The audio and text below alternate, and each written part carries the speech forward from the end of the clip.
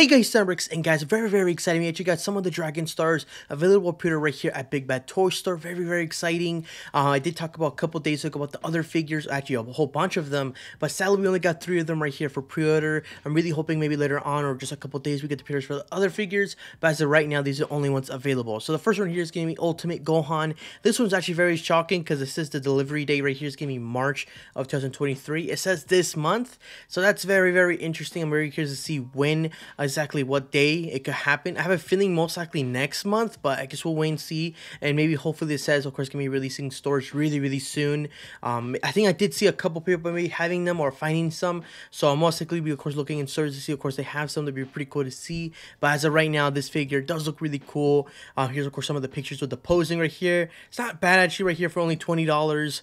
I do like of course the expression or the portrait right here actually looks pretty good. The posing's not that bad for a figure like this. You do get some swap out hands right here, not too bad either.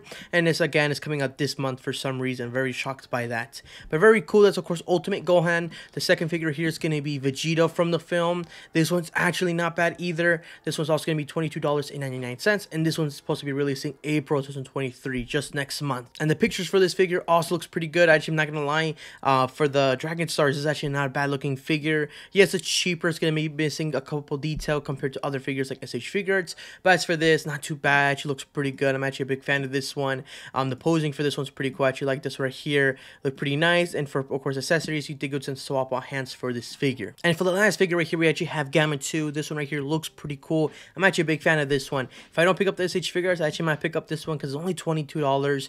Not too bad. Actually looks pretty good. Does come with some swap out hands. Does come with a blaster right here. It doesn't look too bad. The pictures right here show the posing.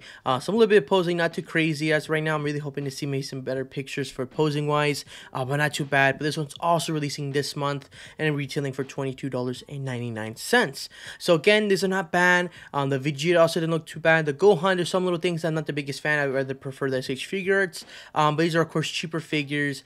Pretty cool looking figures. I'm really hoping we get of course Beast Gohan. We also get a Mega Shenron pretty soon. Hopefully a couple days we get the pre-order for that one, because I really want to know of course the price point for that Mega Shenron, and I want to know when Beast Gohan comes out. But that's everything right there, guys. Why don't you guys my thoughts about these figures coming out? Are you guys excited for these? Are you guys gonna pick up any of these?